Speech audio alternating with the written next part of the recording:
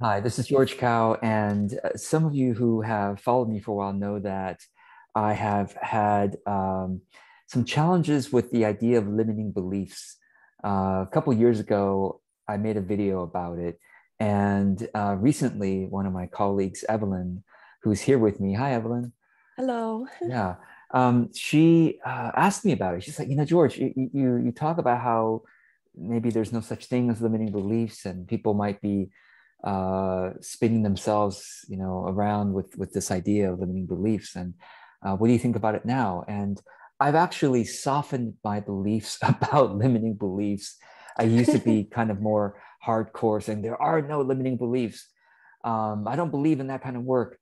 But then over the years, as I've seen people work on these things, I'm like, there's something there about it. And Evelyn actually works with a lot of people over the years regarding clearing their limiting beliefs, and she's seen success with it. So, Evelyn, that's why I wanted to bring you here and to have a conversation.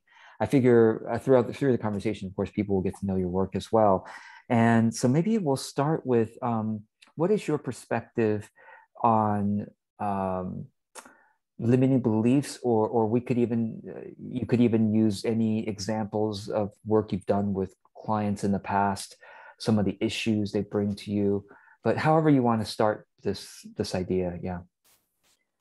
Well, first of all, thank you, George, for having me here and a chance to have this conversation with you.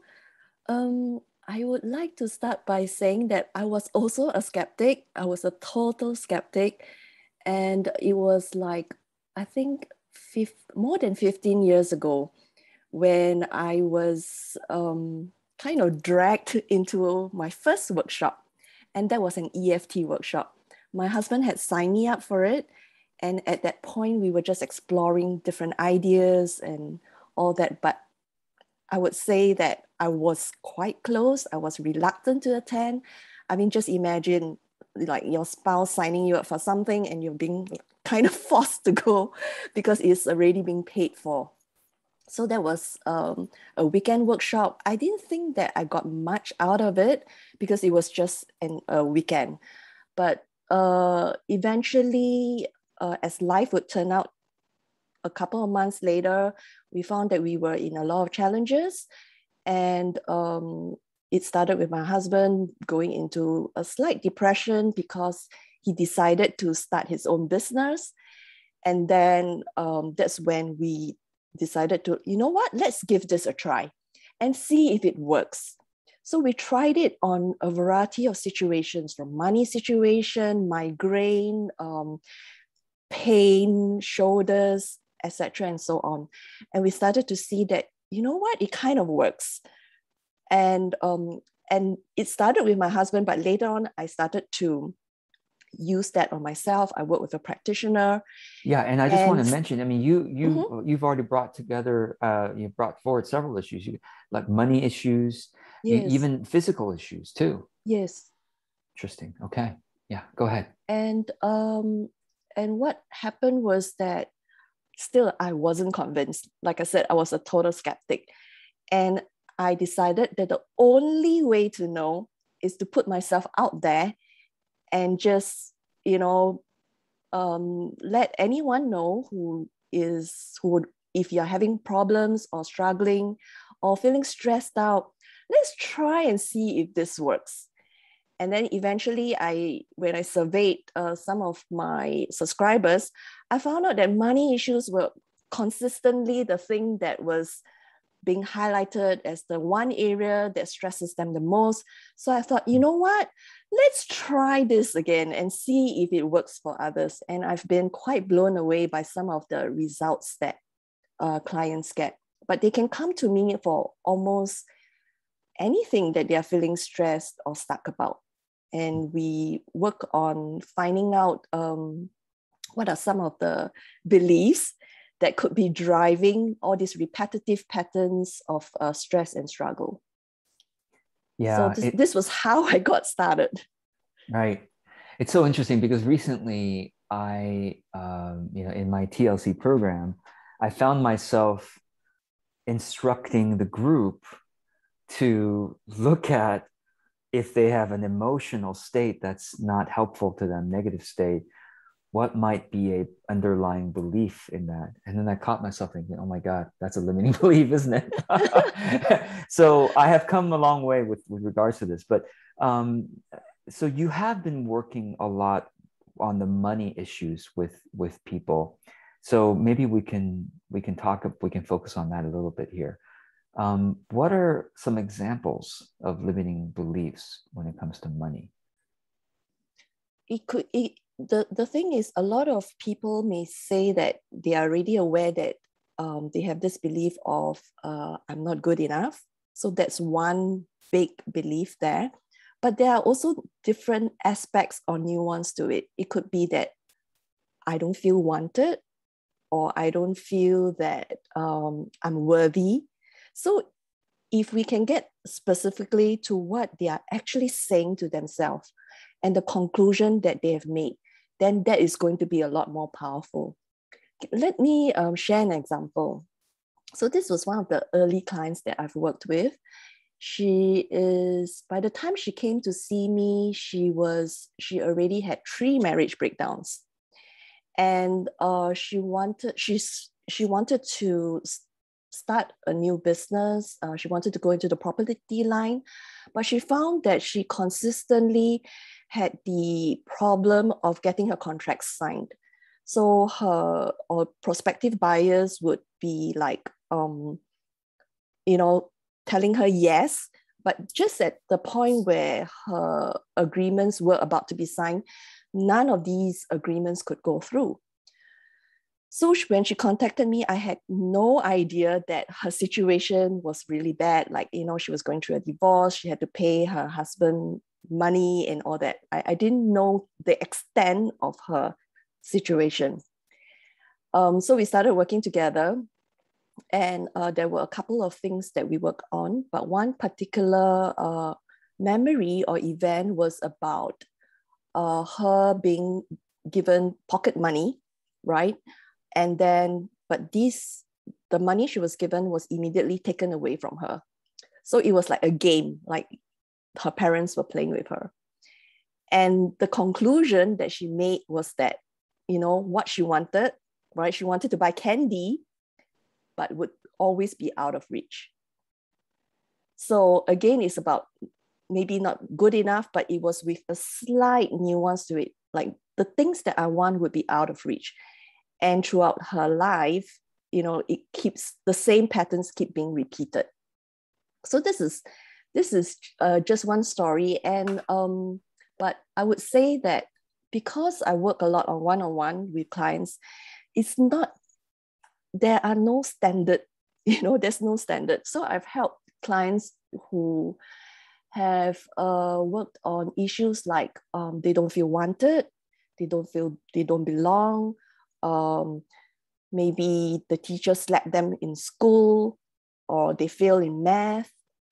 So any incident where in that moment of trauma, they formed a limiting belief, like, I can't have this, or it's shameful. I need to be perfect in order to be loved and approved.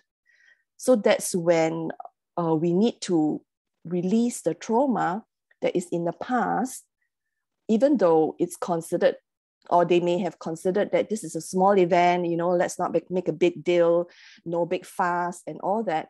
But we find that it's actually all these small little events where they have made a conclusion about themselves or about the world that is affecting their results today.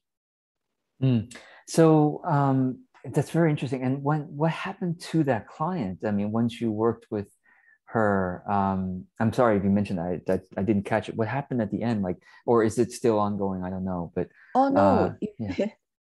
Right. For her, within 5 months, she was able to pay back her loan. Wow. She got 25 contracts, wow. Real estate contracts. That's a lot for real estate. Yeah. She got invited to speak in industry, in her industry, and she appeared in magazines. So it was huge. Wow. And she credits that to something clearing with that limiting belief. So why do you think that happens? I have my theory about it.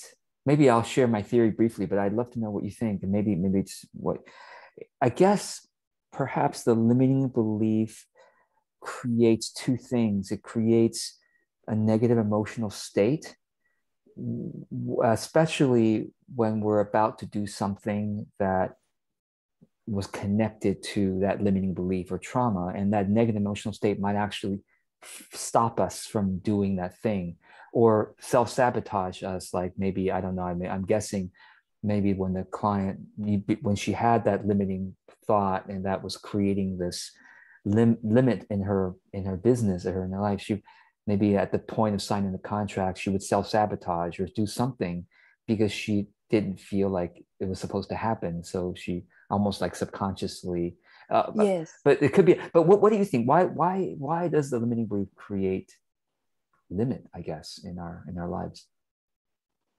Um, because it shapes our perception. I mean, Okay. do you know about the work of Dr. Bruce Lipton? Yes. But Yeah. go ahead So and share what you understand about that. Yeah. okay, so yeah, at that point when I was a true skeptic, I came across his work. And that was how I started to, well, okay, let me just give this a try and see whether is this really true, like what he's saying. So he said, oh, okay, if I'm interpreting or if I'm getting it correct, is that our perception of the world actually drives our reactions, responses, and the actions that we undertake. But these perceptions are shaped by the beliefs. So we change the belief, we change our perception, and therefore change the results.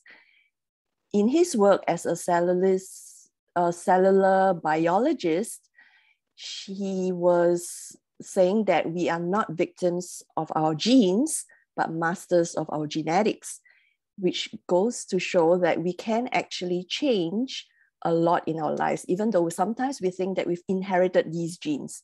But no, if we can work on the beliefs, then a lot of things can change for us. I'm not sure if this is correct. I think the term may be epigenetics, right? Oh, yeah. Epigenetics. Yes. The study of, I'm just Googling this, the study of how your behaviors and environment can cause changes and affect the way your genes work. This is actually from the CDC, the definition of it. And yeah, that's so interesting. So beliefs shape perception, which shape results. Now, what I'm curious about, beliefs shaping perception, that seems more obvious to me, but maybe what's less obvious it's less obvious to me and maybe to the people listening to this is, how do you think perception then shapes results? Because What it's do you think is how, happening there? Yeah. yeah, it's how we are responding to the world. Right. And if, because part of the issues that we have, right, the struggles or the stress that we have today, a lot of it is because we have been programmed to react in the same manner. And if we trace it all the way back, right, if we follow the energy, because that's what I always do. Like I when a client comes to me, we are following her energy, and we follow her energy to trace back to what has happened in the past. And in that moment where she made that conclusion, a block is created in her energy system. So when I use a lot of EFT these days, so when we are releasing that energetic block, it somehow calms the sympathetic nervous system to let her know that actually it's safe right now. There is no real threat. Whatever threat that has happened was in the past, is no longer true right now.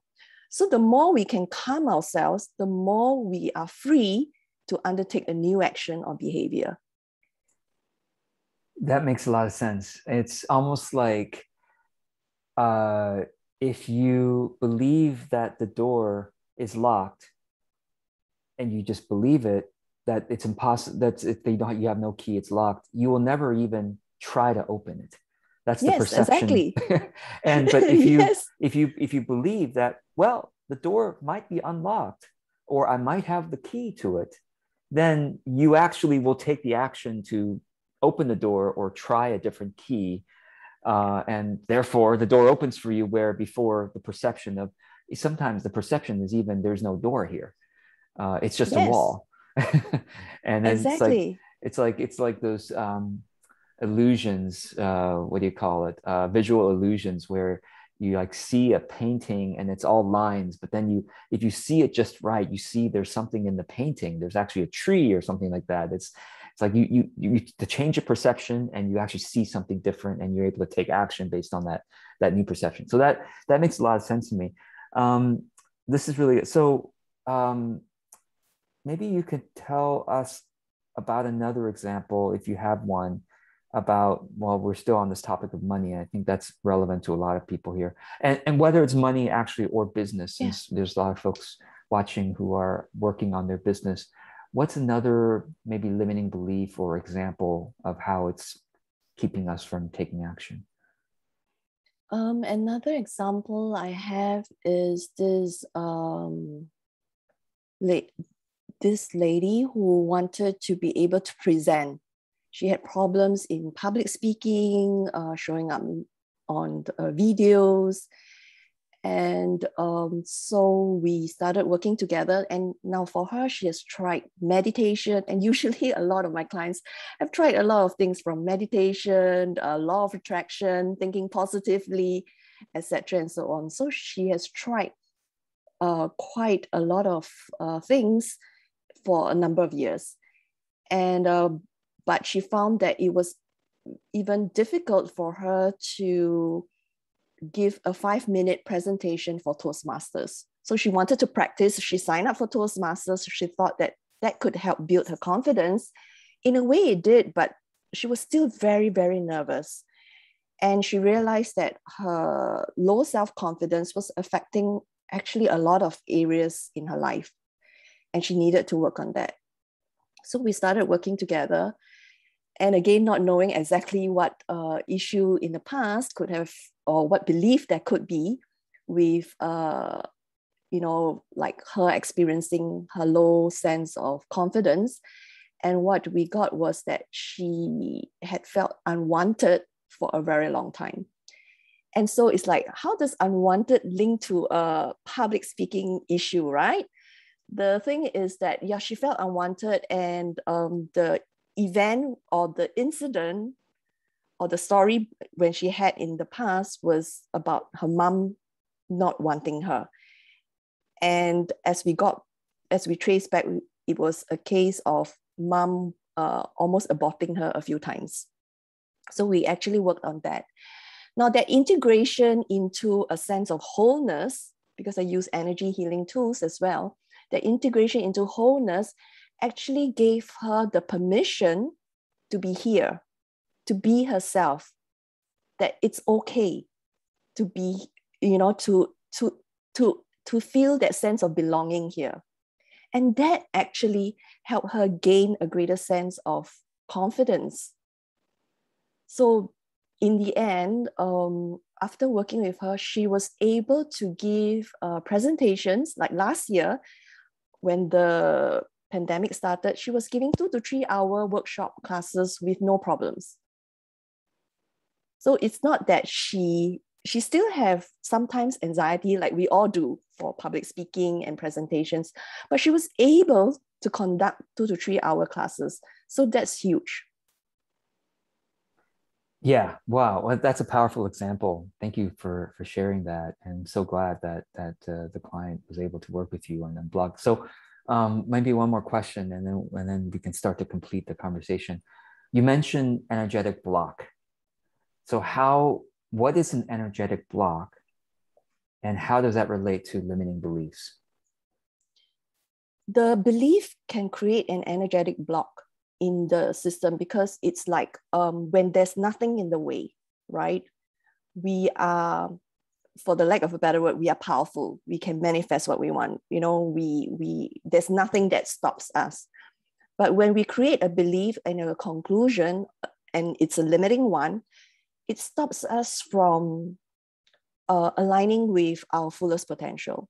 So that creates an energy block in our system. So by releasing that trauma, right, for at least for this last example that I was bringing up, of feeling unwanted, and letting her know that it's no longer true, or even that she can actually kind of help herself by reparenting herself with love and nourishment and all that, then the block just dissolves. Yeah, and the way I think about energy block, I guess, is like it's a block to using your energy, right?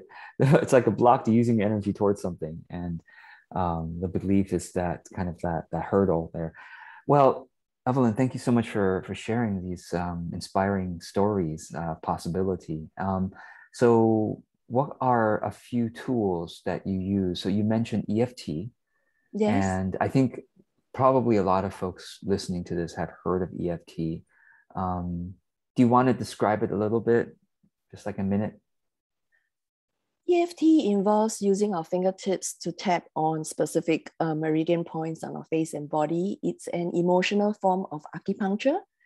And I would say that it's been pretty amazing. Yeah, and it doesn't In require that, needles. It's just yeah, it using a doesn't. finger. Yeah, it's no, it doesn't hurt. It doesn't, there's no possibility of Yeah. hurting I still physically. can't, yeah, from myself, I find that, there's a whole science to it.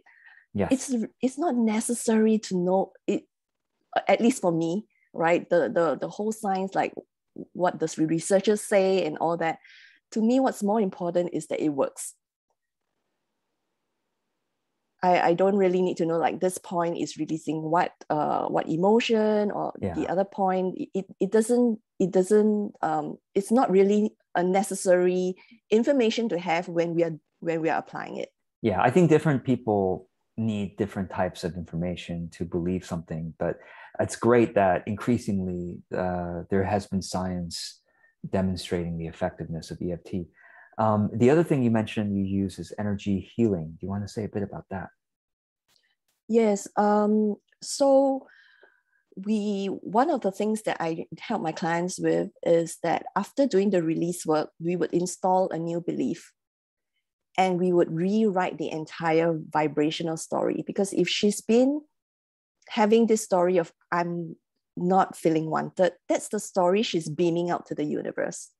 So through an energetic process, we install the new belief, and then we create the visualization such that she switches to a new picture. And this new picture is a picture with the belief of I'm feeling wanted. Maybe it's bright, it's colorful, it's the energy of it is more joyful, more lifted. So we change that so that in that integration process, she gets aligned with a new picture altogether. Mm. Thank you. That's beautiful.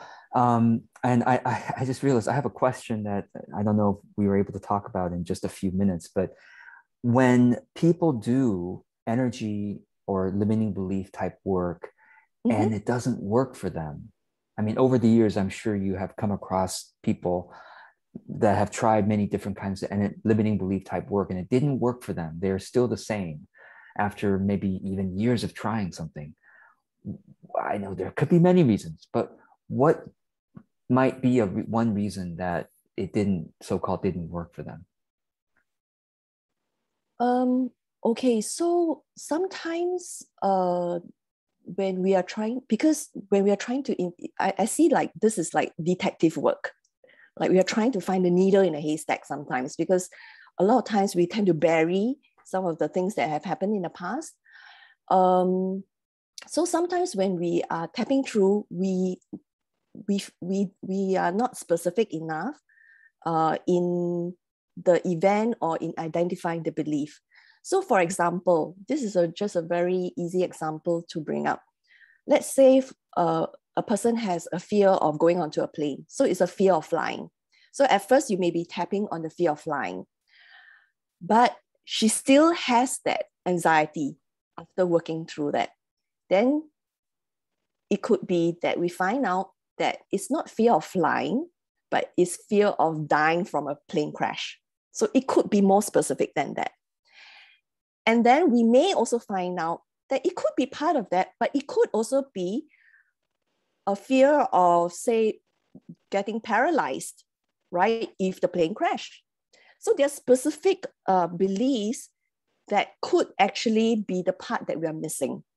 So the more specific we are, right, the better the results. Wow, that's very helpful. And I'm sure there are other reasons we could talk about. Perhaps I would encourage you to, create some content around why when these things don't work and what might be the case. I think that would be quite interesting for people. But I will be sure to put, those watching this video above or below the video somewhere will be at least 1 or 2 links to Evelyn's content.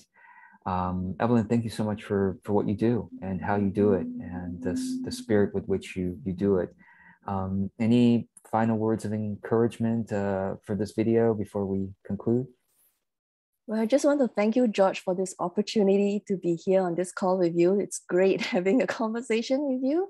Yeah. And it's been my privilege to connect with you and to work with you. Yeah, thank you so much. Well, folks, if this was interesting, definitely check out Evelyn's content. As of this recording, Evelyn, you have become doing some really interesting stuff on Instagram that I've been enjoying.